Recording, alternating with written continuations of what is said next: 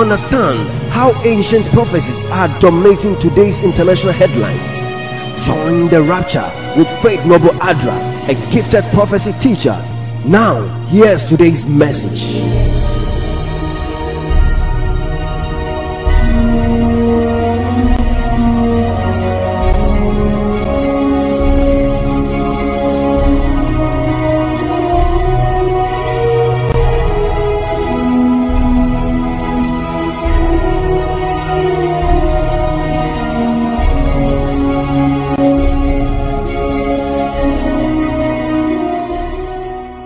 Apprehensive of what is coming on the world, for the heavenly bodies will be shaken.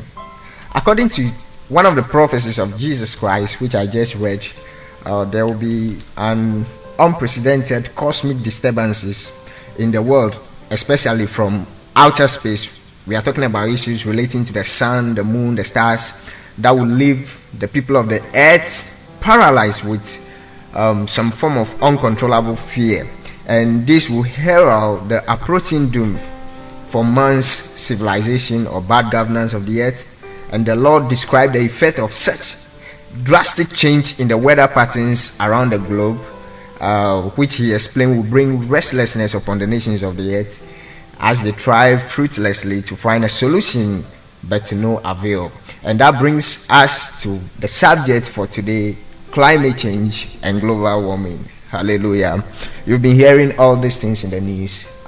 Recently, you saw the tossing of the... Where we are in Ghana here, we are having problem with some of our coastlines, talking about Kita, Adan. Recently, it was in the news. You saw the sea still troubling. This is what we are talking about: climate change, global warming. What is it, and how does it play in the whole end time agenda?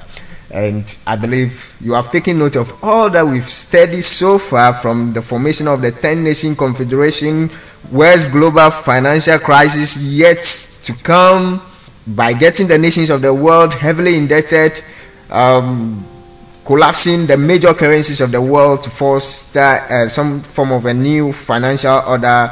We spoke about military, we spoke about terrorism, we spoke about technology and biometrics. RFID might control the relationship between those things and the mark of the beast. We spoke about the goal of the religious unity, apostate church, mystery Babylon, and an attempt to deny the lordship of Jesus Christ, among many other things. We spoke about UFOs, depopulation, and many things that we spoke about on this program. And today we want to look at another major crisis, which is being twisted by the global elites in favor of their quest for a world government. Many of you don't understand the issue of global warming or climate change.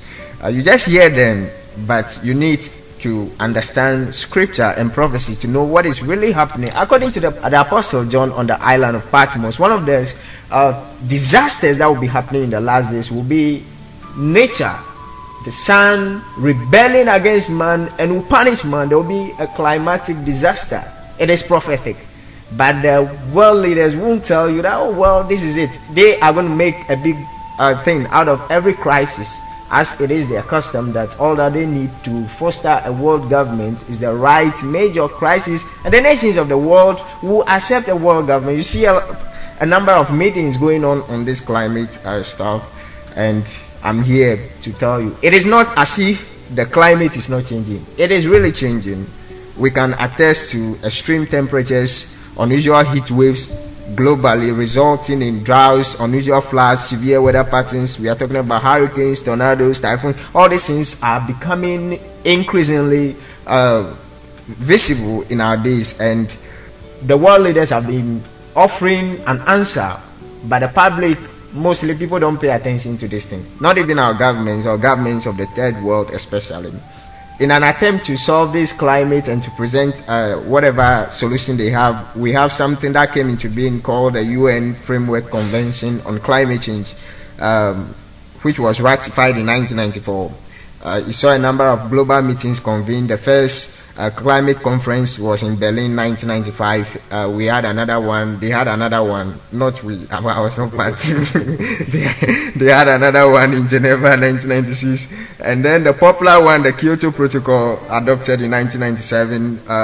That was in Japan. We saw a number of binding agreements sought to reduce greenhouse emissions, which I'll be explaining to you pretty shortly. But this is a very technical area, so I'll just touch on it briefly so that you can get it, and then I blend it with the Bible prophecies so that you can understand what really is going on. Hallelujah. So we saw recent conferences on climate change in Copenhagen, Cancun in 2010, that was Mexico, and the latest one in Durban, South Africa. They were all seeking this agreement on greenhouse gas emissions and all these things, and the world is happy. They're happy. We have there is a threat to our planet, our civilization, and then there is a need for binding agreements, but many of the governments of the world needs insight into Bible prophecy to know what is really happening. There are some few folks, they're steering things, explaining things their own way, but please get it, whether you like it or not. No amount of meetings is going to halt the changing climate. You have one decision to make, and to make it very quick, because the whole creation is going to rebel against man in this last day. The question is, what is the cause of the changing climate? Is it what the elites are saying, or is something different? Are you getting it?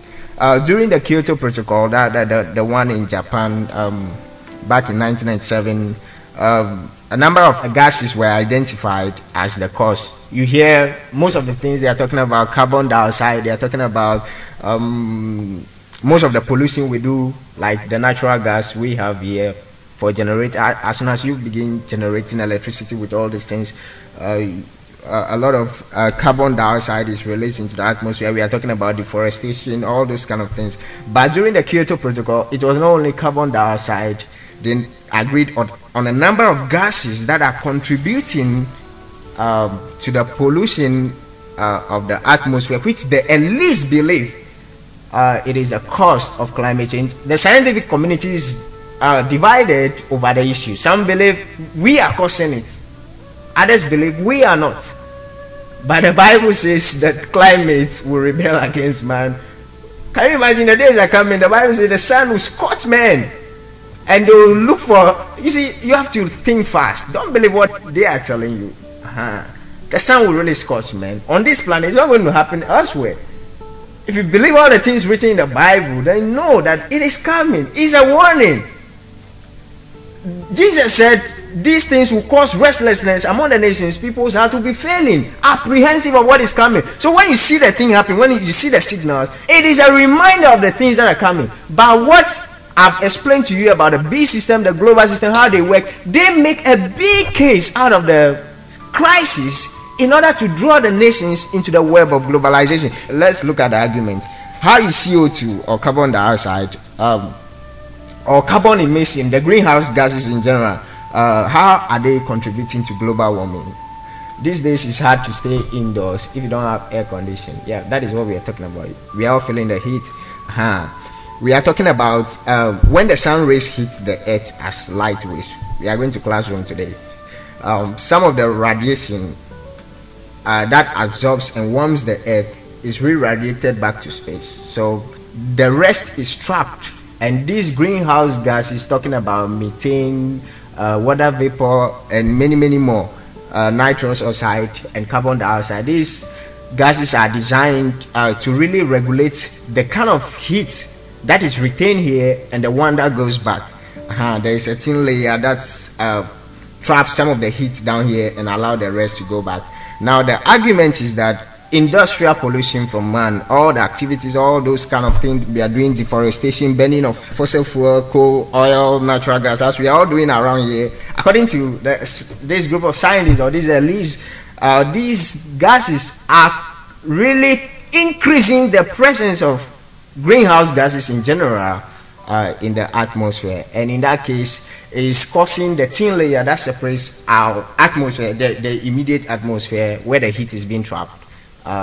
This place is called the troposphere, and the other, the thin layer is becoming so thick, so it's just like a car. When you close the glass and then it receives the sun rays, it becomes hot inside because the heat is not able to get back it's not radiated back to space. Are you getting it? So that is what we are feeling. So the point they are pushing is that we are the cause. We are doing all these things, and a lot of this carbon emission into the atmosphere is causing that thin layer that separates our Earth's atmosphere from the rest of the distance. It's causing that thin layer to become thick. So we need to cut greenhouse gases. Are you getting it? And I mentioned to you that under the Kyoto Protocol, a number of gases, we are talking about carbon dioxide, nitrous oxide, methane, water vapor, ozone, all these are greenhouse gases. But the least emphasis, most of the scientific community, not most of them, those of them who are advocating that it is man who is causing it, their emphasis is only on the carbon dioxide, which is coming from man. And the question then is, let's look at the measure of all these gases that are going into the atmosphere. If you look at it critically, the scientific data available shows that water vapor, which is from the ocean and all these kind of rivers, all the stuffs we have, they are also releasing these greenhouse gases, and this is natural. We don't have any control over it, and they are emitting like 97% of all carbon emissions into the atmosphere. And the one from pollution, all this industrial waste, is just 1.9% of total greenhouse emissions. So on what basis are they pushing eagerly that we are the cause? If we are the cause, then there is a need for governments of the world to come together. If we are not the cause, then why are they doing all these things? And look at it, 97% coming from water vapor alone. Meanwhile, methane and other natural stuffs are also there. But the argument, that the thing is to push this thing down the throat of nations. You see how governments go to many of these conferences. They don't even know what climate change. I'm not talking about our government as in Ghana. I'm talking about the third world country in general. They don't know. They only go and they package some $100 billion for them, aid, and they go and struggle, give us this aid, compensate us. They don't even know what is happening. But these are all part of the beast system. All the world needs is a right major crisis. They twist it, they explain it to you in a way. So if you look at the thing, that the data that we have, climate change possibly is not from man. That 1.9% of carbon from man could not have changed could not be the cause. Something really is happening. And to me, as a prophecy teacher, I know this is it. Jesus said these things will be causing the nations to be restless. And can you see, they are restless every time, meetings upon meetings, to tackle global problems. It is a way of God telling you that, yeah, time is running out. We are in injury time. Are you getting it? Very soon, the things that are going to happen, they are not going to happen overnight. God is not going to get up and command the sun to start scorching men. He's going to begin slowly and seeing that something is happening. Are you getting it? So, if you look at all these things, 2% carbon emission from man couldn't be the cause of all this. And it should be, if it's greenhouse gases really, then it should be the ocean, the water vapor, and the other higher contributors of greenhouse gases. Are you getting it? But because the ordinary mind doesn't understand, they are going to tell you all these things, and this is necessary. Why are they doing all this? As Adolf Hitler said, if you tell a lie long enough, people will start to believe it. So when you say climate change, we are causing it, greenhouse gases, pollution from this thing, yeah, gradually, I know there are a lot of scientific minds listening to me. They should look at the analysis, just go into the climate change details and see what is really happening. But I'm telling you, if you are there, you don't know Jesus Christ. I'm telling you, your days are numbered on this earth, and disaster is coming. There's no doubt about it. This is ancient prophecies becoming today's realities, and we are seeing it. I hope you are seeing it. So once they get a crisis, just like I spoke to you on terrorism, what is their response? They have to rally the nations of the world. They have to strip nations of their sovereignty. They tell you this threat, you can't face it alone. Of course, changing climate, we can't face it alone, but we can feel it. But what is happening? What is the cause? Is it what they are making us to believe? No. Are you getting it? I know some of you, this may be boggling your mind, but it provides them with this major crisis. It provides them the ground to call for a global government, not a nation state. Let me give you some of the quotes from them in response to this climate change stuff. Al Gore, a former US vice president, missed no words about their objective for the climate change drive when he stated, and I quote, "Climate bill will help bring about global governance, but it is the awareness itself that will drive the change. And one of the ways it will drive the change is through global governance and global agreements." Unquote. So get it. Climate change, you hype it to the nations, then they surrender, they come together under the same umbrella, so the same agenda. Are you getting it? And former US President Bill Clinton, in the 1998 State of the Union address, also made similar remarks. This is what he said, and I quote: "Our overriding environmental challenge tonight is the worldwide problem of climate change, global warming, the gathering crisis that requires worldwide action," unquote. So are you getting it? The same crisis, you call for a world government. At the United Nations Framework Convention on Climate Change meeting held at The Hague in 2000, the former French President Jacques Chirac also added his voice, and this is what he said, and I quote: "For the first time, humanity is instituting a genuine instrument of global governance, one that should find a place within the World Environmental Organization, which France and the European Union would like to see established. By acting together, by building this unprecedented instrument, the first component of an authentic global governance, we are working for dialogue and peace," unquote. So get it, the crisis come, then the push for a global government is the response, friends. And look at this interesting one, and this is the argument. Once they get the nations to agree that we are the cause, we are polluting the atmosphere, we are doing all this in deforestation and all these things, it means they are also claiming that it's because our population is increasing. That is why pressure on the resources in the environment, they can't support that. God, who created the earth, are you telling me that he doesn't know how many people he wants to be? He said they should increase and be fruitful. It means he has provision for them. I know they will not believe that one, so I don't have any problem with that. He said we should be fruitful and fill the earth. Does he have resources? The whole thing is that we are living in a fractured world. The creation has been corrupted by sin, rebellion.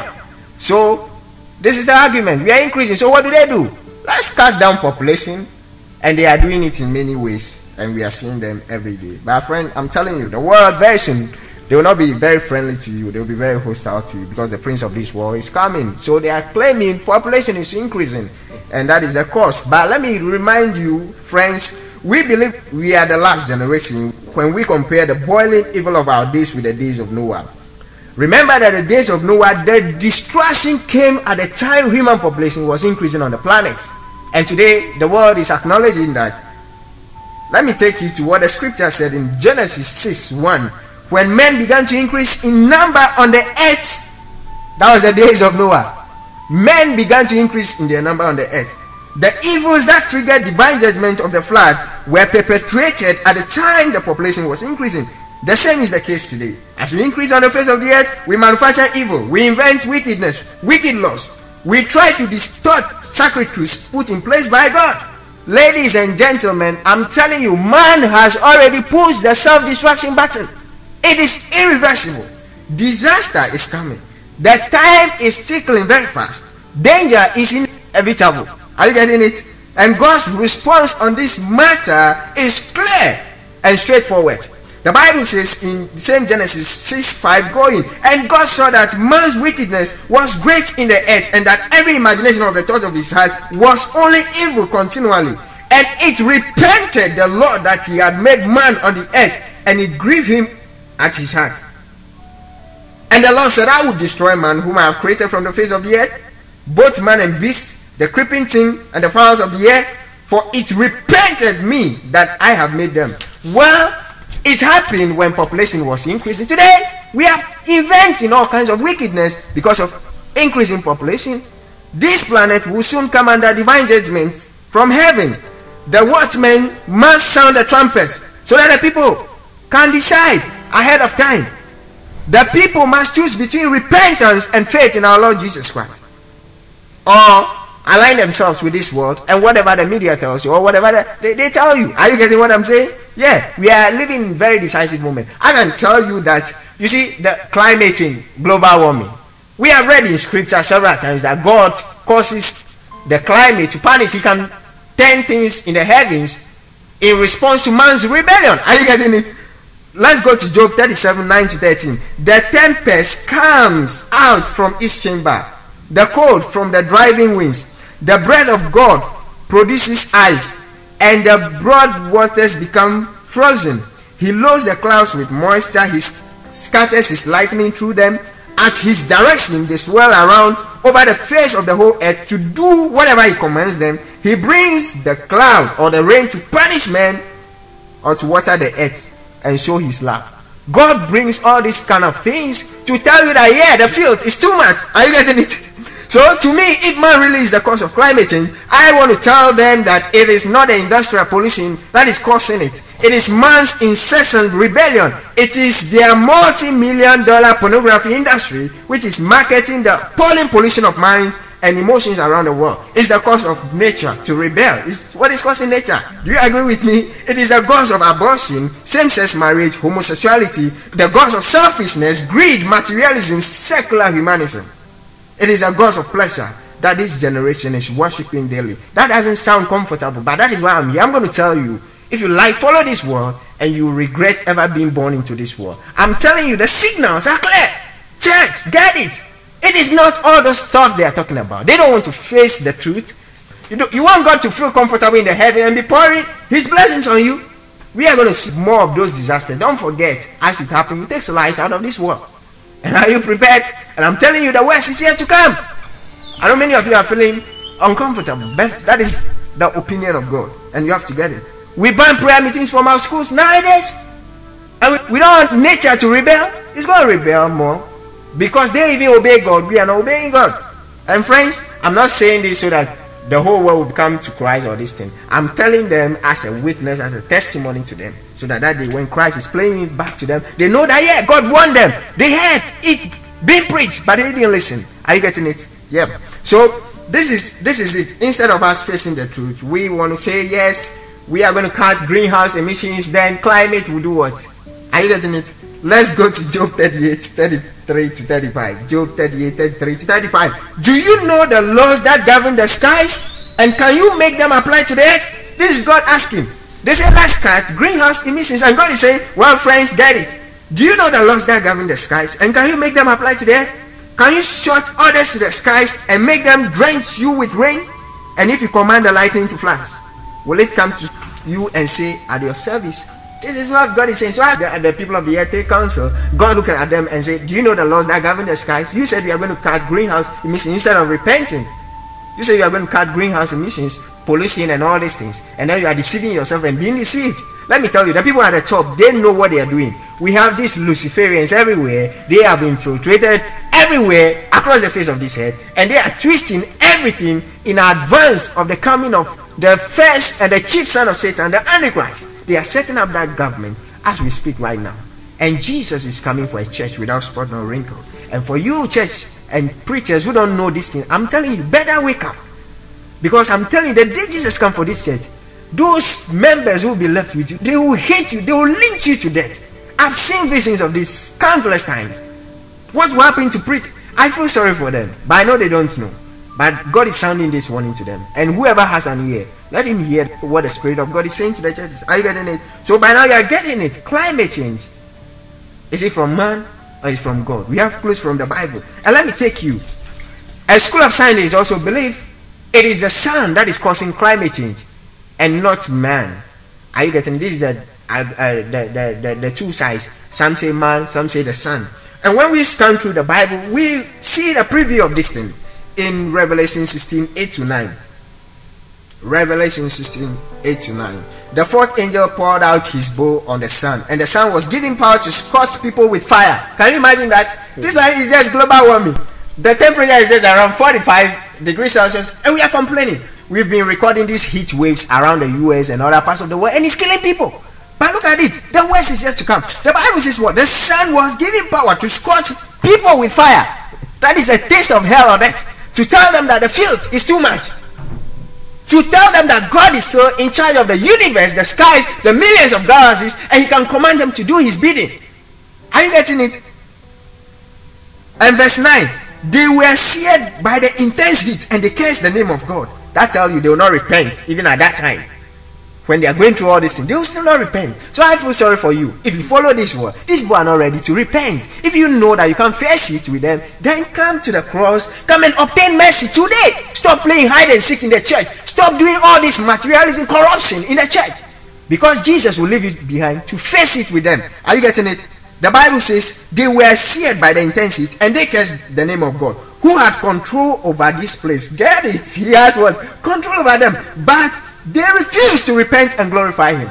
Even that time they will not repent. So I don't care if they thump me down. They say, oh, we don't like that kind of preacher. Why is he harsh on us? That is it. If you are going to get to heaven, you need a preacher who will tell you the truth in the face. Why should I go and pay a preacher who will lie to me and let me rot in hell? No, why would I do that? If I will not go to a doctor, a medical doctor, if I will not hire a private medical doctor, pay him only to lie to me about my health, why should I pay a preacher who will lie to me and promise me all kind of vain things and I'll be there as a fool listening? No, I won't do that. I value my soul. If you don't value your own, I'm telling you, time is not on your side. Are you listening to me? So Jesus said there will be signs in the sun, the moon, the stars, on the earth. Nations will be in anguish, perplexity, and the roaring and the tossing of the sea. The sea is tossing. It tossed at Kita, it tossed at Ada, it took some of their houses away. So imagine God begin to say, enough. The prophet Joel foretold this coming cosmic disturbances in the weather and everything in Joel chapter 2 verse 31. Joel 2, 30-31. I will show wonders in the heavens and on the earth, blood and fire and billows of smoke. That is what we are saying.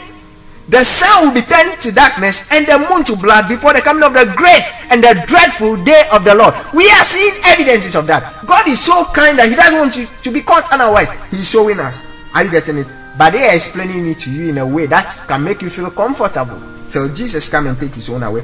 The last thing I want to tell you is about the media. They have control over the international media, so they don't report the truth to you. They tell you what the elites command them to tell you. Former CBS president Richard Sellent said, and I quote, "Our job is to give the people not what they want but what we decide they ought to have," unquote. Can I give you another one? Catherine Graham, Washington Post publisher and CFR member, she said, and I quote, "We live in a dirty and dangerous world. There are some things the general public does not need to know and shouldn't. I believe democracy flourishes when the government can take legitimate steps to keep its secrets and when the press can decide whether to print what it knows," unquote. So get it. And finally, in Germany 1991, David Rockefeller, these are the world government think tanks, he said, and I quote, "We are grateful to the Washington Post, the New York Times, Time Magazine, and other great publications whose directors have attended our meetings and respected their promises of discretion for almost 40 years. It would have been impossible for us to develop our plan for the world if we had been subjected to the lies of publicity during those years. But the world is now more sophisticated and prepared to march towards a world government. The supranational sovereignty of an intellectual elite and world bankers is surely preferable to the national autodetermination practice in past centuries." Unquote. So get it. They cover the media. They don't tell you the truth. Can't you see how the media works? The international media. If we want to get somebody out of power in this nation, just focus the attention on that place. Demonize it. Let the CNN, BBC, Al Jazeera, whatever. Let them demonize one party. They get it done behind the scenes. Friends, Jesus said in John 14:30, "Hereafter I will not talk much with you, for the prince of this world cometh and had nothing in me." They have infiltrated everywhere in the world today. They are in governments, they are in military, they are in health system, they are marketing it, they are preparing the way. And sadly, they have infiltrated the church and they are smuggling their elements into the church to carry out their demonic biddings. But I'm telling you, Jesus is coming. God bless you for being on the rapture today. And we have ended the series on the beast system. God bless you for your cooperating with us. And I want to lead somebody to accept Jesus Christ. Time is running fast. Pray this prayer after me. Say, "Dear Lord Jesus, I believe you are the Son of God. I believe everything shows that you are coming. I believe you were raised from the dead. And I believe you live forever. I believe you are coming again. I surrender my life to you. Fill me with your Holy Spirit and prepare me for your coming." Amen. God bless you for making that decision. Don't say I didn't tell you.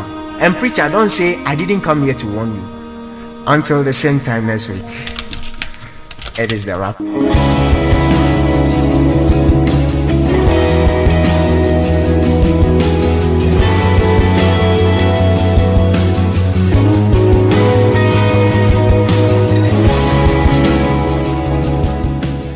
God bless you. For any inquiries about the message you've just heard, You can call any of the following numbers: 0243 381 684, 0279 935 868. To get copies of these and other messages by the preacher, call the same numbers. Don't forget the word of the Apostle Paul in 1 Corinthians 16:22. If anyone does not love the Lord Jesus Christ, let him be anathema. Maranatha. Washing over all I see, the people sing.